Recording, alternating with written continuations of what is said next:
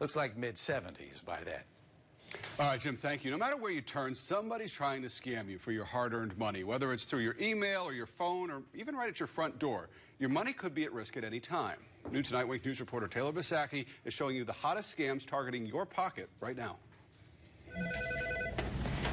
Lee County Sheriff's Office fraud line. If a scammer contacted you, you're not alone. Overall, every year, it's more and more. The Sheriff's Office fraud line received more than 7,000 calls and emails combined in 2017. Blew up my phone.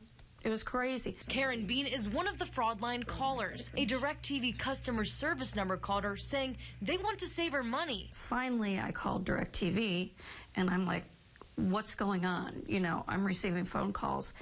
And she told me that they had got like 400 phone calls already. DirecTV also told her they don't make outbound calls. While Bean didn't fall victim to the scam, she says it's convincing. They called me by my name, which is scary that they knew my name because my voicemail doesn't say my name. They were good.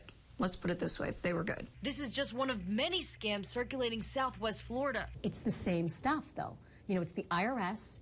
The grandparent scam in particular hit Southwest Florida hard. Other popular scams in Lee County include computer hacking, phishing calls, and lottery sweepstakes. If you received any of these messages, the Sheriff's Office wants to know. We want people to call. We want to hear your story. It may be a 10-minute conversation. It may be just you saying, I got this for the 10th time. And when it does happen, delete it and don't click and don't engage with it. Don't call it back. Don't ever give away your social security number and any of that personal information. Taylor Bisacki, Wink News, now.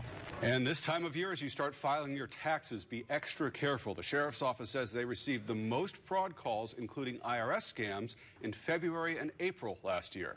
They also say downloading the latest software on your phone and computer helps to protect against hackers.